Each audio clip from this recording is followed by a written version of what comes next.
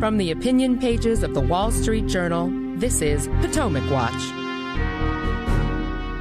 New York Governor Kathy Hochul signs gun legislation after the Supreme Court struck down its concealed carry laws as the Marshal of the court asks state officials to stop protests at the justices' private homes. Welcome, I'm Kyle Peterson with the Wall Street Journal. We're joined today by my colleagues, editorial board member Alicia Finley and editorial writer Monet Ukwe-Barua. Welcome to you both. Last month, the Supreme Court ruled 6-3 in New York State Rifle and Pistol Association v. Bruin that the state of New York's concealed carry laws were unconstitutional because the Second Amendment protects a general right to carry a gun in public for self-defense. And now the state of New York has responded to this with new legislation signed by Governor Kathy Hochul. Let's listen to her at a press conference last week. The Supreme Court of the United States of America tells us that we now have to repealed a law that's been on the books for over 100 years, back when probably Teddy Roosevelt was president of the United States. That's how long the law was there. And now they're totally out of touch with what we want for our state. And we want safer streets, not more guns on our streets. Governor Hochul also responded to some questions from reporters, and I thought this was a particularly interesting exchange. Listen to this. Do you have the numbers to show that it's the concealed carry permit holders that are committing crimes? Because the lawful gun owner will say that you're attacking the wrong person. It's really people that are getting these guns illegally that are causing the violence, not the people going and getting the permit legally, and that's the basis for the whole Supreme Court argument. Do you have the numbers? I don't need to have numbers. I don't have to have a data point to say that this is going to matter. All I know is I have a responsibility to the people of this state to have sensible gun safety laws, and this one was not devised by the Hochul administration.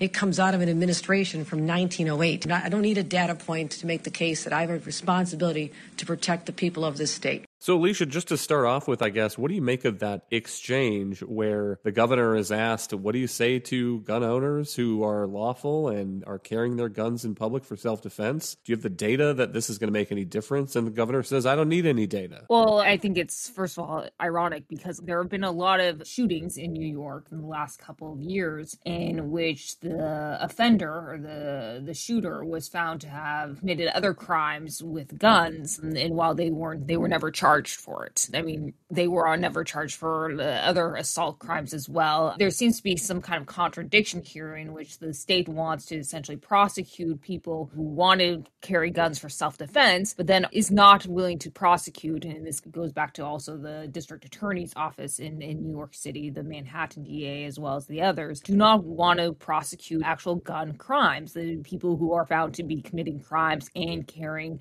weapons that aren't licensed. And so it can be interesting to get the data on that. But the state seems to be unwilling to even collect it, maybe because they know it would show that, most people who currently have concealed carry weapons under the good cause rule, which was at issue in the case, aren't going around shooting people. It's the people who don't have the licenses and, in many cases have got guns illegally, bought them on the black market or stolen them. They're the ones who are committing the crimes. And the New York law also seems to be testing what it can get away with under this new Supreme Court precedent. So one thing I would point to is the majority opinion joined by 6 justices written by Clarence Thomas in the Bruin case says that it does not question regulations that prohibit firearms in sensitive places, but it says that a state can't just define everything as a sensitive place. Justice Clarence Thomas has a reference where he says a state couldn't just say Manhattan is a sensitive area. And the New York law doesn't go quite that far, Monet, but it goes pretty far. I mean, it says sensitive places include airports, public transportation, playgrounds, parks, zoos, schools, entertainment buildings, houses of worship, libraries, bars and restaurants that serve alcohol, Times Square. And it suggests that under this law, New York's response to the Supreme Court's ruling is that you can carry a public firearm and maybe you can go in the streets, but if you wander into Central Park, then you're probably guilty of a crime. Yeah, I frankly think that you're being overly charitable in suggesting that the New York legislature is testing the ruling. I think it would be more accurate to say that they're flouting it. I mean, generally, when you have someone testing a judicial opinion, basically they're looking at the ambiguity that's left in the ruling and trying to, sensibly see how far they might be able to push something that would fit within those boundaries. Whereas in this case, they basically have said, as you described, that every single type of public place can be defined as a sensitive place if they so choose. It includes bars, restaurants, but also places like the subway and public parks, which are probably the places where New Yorkers, at least New York City dwellers, would be most interested in potentially concealing weapons. We have seen, obviously, an increase in crime over the past couple of years, and there are a lot of people who are afraid to go into some of these public areas, and they want to be able to go through a reasonable legal process and acquire a handgun and wear it on their hip. And so New York is basically going far beyond what anyone would, I think, reasonably think would be permitted by the Supreme Court's ruling. And I think it's really only a matter of time before their law is challenged. It's possible that they might get a favorable judge sort of at the district level or maybe even the Second Circuit Court of Appeals, but it's completely impossible to think that the Supreme Court that just struck down their previous law limiting public carrying of weapons would potentially uphold this new law, which restricts that right so heavily. Alicia, do you agree with that assessment? And do you think that it will take long for the Supreme Court to try to enforce what it seems to have just said in this Bruen case? I mean, we all remember that after the Supreme Court recognized that the Second Amendment was an individual right, that case was called Heller, and it's in 2008. Then it took more than a decade for us to get to this next Second Amendment case that was issued last month. So, I mean, do you think the court's new 6-3 conservative majority will be more interested and willing to get into some of these cases and expressly delineate, in its view, what the Second Amendment requires? Well, if you recall, a few years after Heller, the court took the McDonald case in which it applied basically the Heller decision to the states. So I think there would be an interest in the Supreme Court in basically underlining, perhaps honing its opinion just to say exactly what could be treated or what is legal and what isn't legal under its opinion. Because there was a lot of ambiguity. New York definitely tried to exploit that ambiguity with its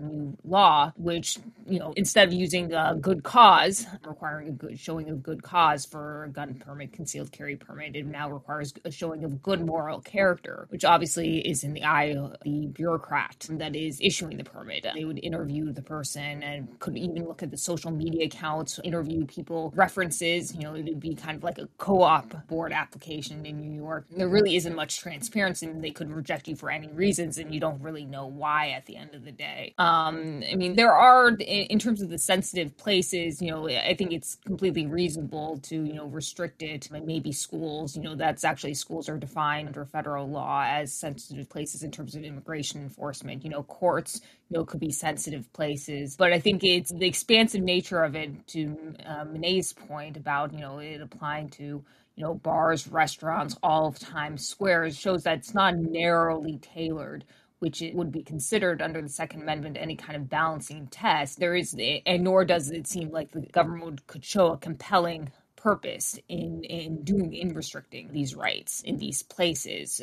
So I do think that this could be another ripe case going up to the Supreme Court, but it could also still need to percolate in the appellate courts. You're probably going to see other states try to test or flout, as Monet said, Supreme Court ruling. And so you may see a couple of cases or even split circuit opinions on these issues go up to the Supreme Court in a few years. And that's true, I think, for another issue that this raises is the law defines private property as a default of no carrying as gun-free unless the owners have signage up saying otherwise. And that's kind of an interesting legal issue because I don't think anybody disputes here that the owner of a store or a Walmart or a gas station can define whether customers are allowed to carry on its property, but setting the state law the default is no carry unless there is signage saying otherwise. I don't know which way that would come out. That certainly is an interesting legal issue, and also suggests that this may only allow carrying in places where there's broad social consensus. I don't know, maybe small towns, upstate, there will be places where most shops will allow guns, but it does allow for some variability. Then on the point that Alicia makes about this good character, so recall that the original New York law required someone to show that they had good cause in order to need a concealed carry permit, and good cause was defined as some specific threat to you, not a generalized threat. So if you said my job involves carrying cash through high crime neighborhoods, that wasn't good enough. You had to have a specific threat to you. And that's gone as a result of the Supreme Court's ruling. But the law still requires to make a showing of good moral character. The new law defines that as meaning the essential character, temperament, and judgment necessary to be entrusted with a weapon and to use it only in a manner that does not endanger oneself or others. And I mean, I think that's as a general matter. I think people agree with that. You want people who are carrying weapons to have good character and temperament and judgment. Though, as Alicia mentions, the law does allow local officials to check social media feeds, for example, as a way of determining good character. And in some cases, maybe things will surface in social media, Monet, that could be red flagged under New York's red flag law, and it really does show a propensity or suggestions of violence. On the other hand, I do wonder what else local officials might see on those social sites and flag these things, political posts, bad jokes, and flag people as having not good moral character. And I could envision some cases going up the legal chain on that matter too. Right. I think you highlighted all of the important concerns regarding the good moral character requirement. Frankly, I do think that it probably is permissible, as you said, that there are plenty of other state and local laws that require people to be background checked,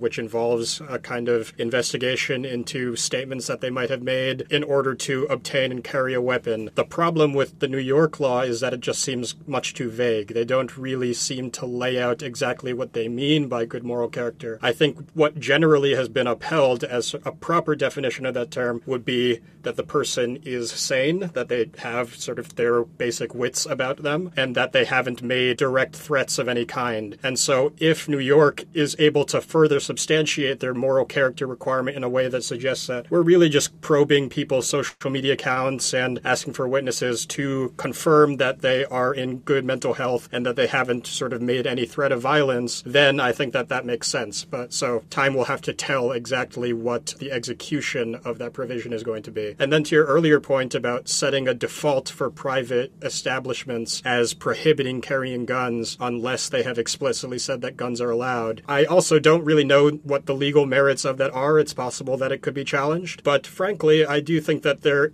is a case for regional variability, which is kind of what you're implying. In sparser places like upstate New York, it's much likelier to me that you'll have a lot of establishments that are perfectly comfortable with the idea that most of their patrons are carrying guns, and so it wouldn't make sense to require them to disclose that guns are allowed. Whereas in a place like New York City, I would think that most individual proprietors would not want people to be carrying guns in their establishment. And if that is kind of an overwhelming consensus among bars and restaurants in New York, I could see it making good sense to say, if you are going to be a restaurant that does allow guns, you should explicitly make that clear through signage. I'm not sure whether the law is able to require that, but it does make sense just kind of as an ethical practice. Hang tight. We'll be right back. You're listening to Potomac Watch from the Wall Street Journal.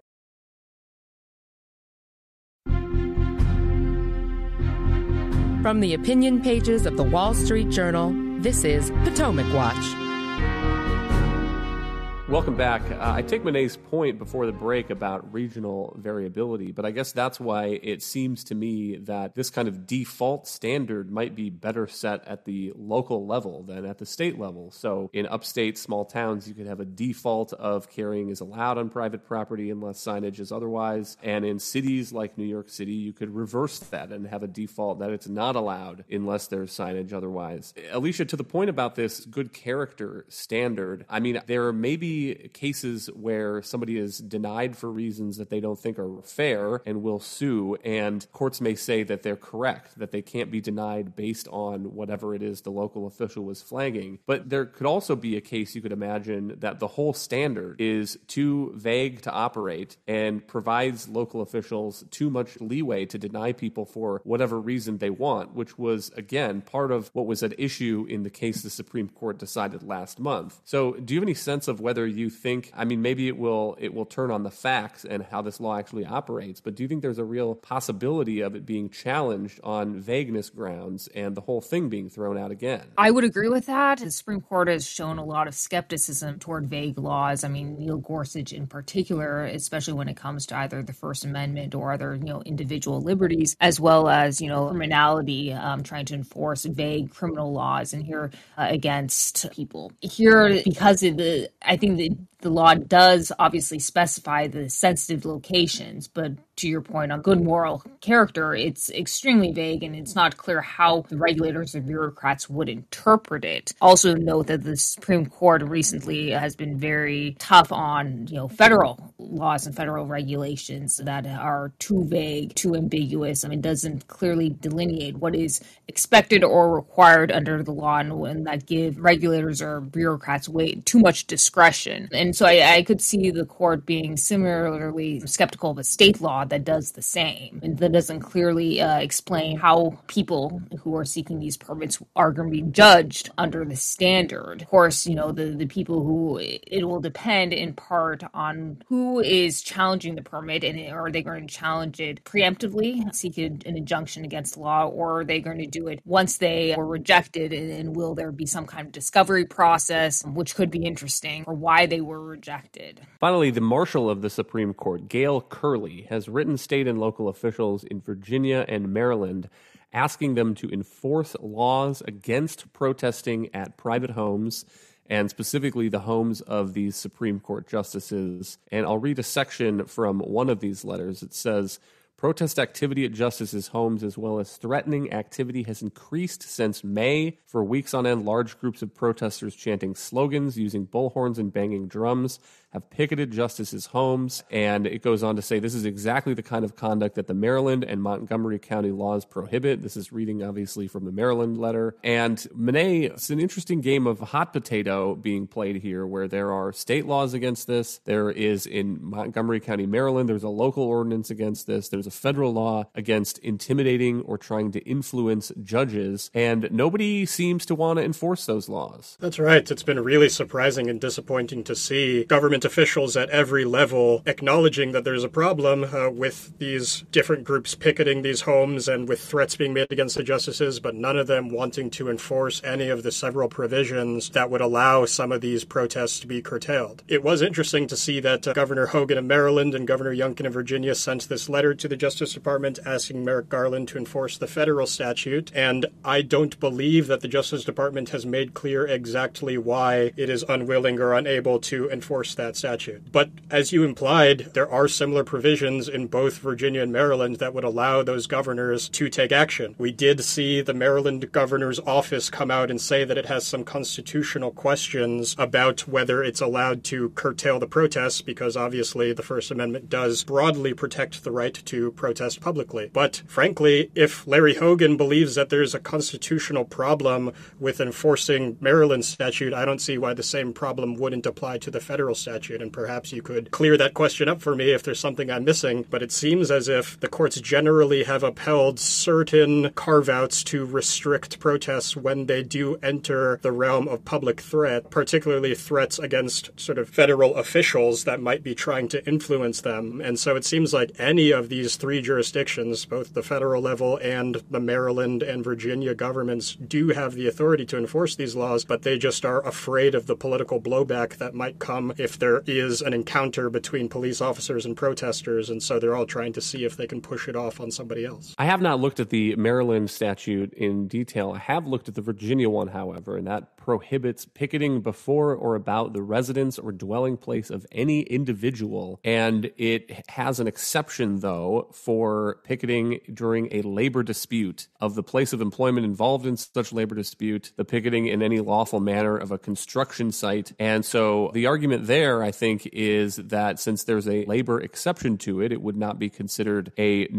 content-neutral restriction and therefore would be unconstitutional under the First Amendment. But the federal law, to my eye, is more interesting because that one specifically bans picketing courthouses or residence of judges with intent to influence the judge. Or, I mean, it also applies to jurors, witnesses, and so forth. It's a little more broad than I just said. But Alicia, to me, especially in this period where we had the leak of the Dobbs decision, the abortion decision in May, and then it was just released recently, especially in that period, it certainly looks like those people outside the houses of these Supreme Court justices were trying to influence the outcome of that case. And so it does seem to me that the federal statute at least would apply. Well, I think it kind of also turns on the manner of speech if it's construed as threatening versus just lobbying, essentially lobbying government for redress of grievances. So if the protesters were to actually make some kind of physical threats or even say something to the extent that Sheldon Whitehouse did, a few years ago about the Supreme Court would reap the whirlwind, that could be construed as,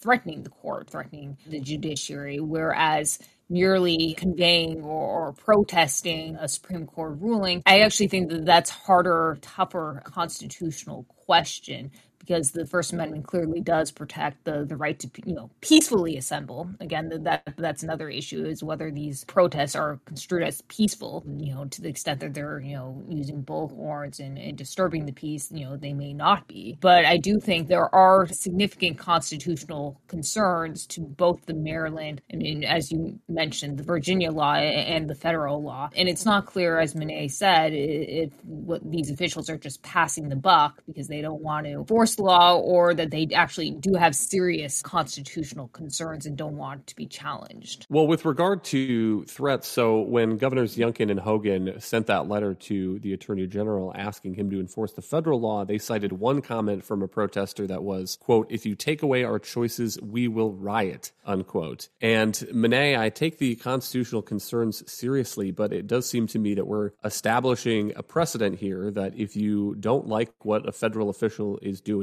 you can gather 100 or 200 or however many people you can get, and you can stand outside their house at all hours of the night and scream at them. And maybe you have to abide some sort of restriction, like you have to keep walking back and forth, so you can say that you're not actually stopping in front of their house, you're parading through the streets. It does seem to me that this is escalation in our politics, and one that we may come to regret. And Monet will give you the last word. Right. I think that enforcing public safety always risks running into the problem of crowds assemble with different purposes. And we saw this in the summer of 2020 during the racial protests. Yes, there were some peaceful protesters, but then there were also some bona fide rioters who were burning down buildings. And police wanted to respect the rights of the peaceful protesters while also enforcing the law against the harmful ones. We're in the exact same spot here with regard to the Supreme Court. I understand that there is a provision for kind of legal picketing and lobbying the government, but it's clear that a lot of these protests have crossed the threshold into direct threats. And so one of these executives is going to need to step up and be willing to actually protect the safety of the justices. Thank you, Monet. Thank you, Alicia. Thank you all for listening. You can email us at pwpodcast@wsj.com. If you like the show, please hit that subscribe button on your favorite podcast app. We'll be back tomorrow with another edition of Potomac Watch.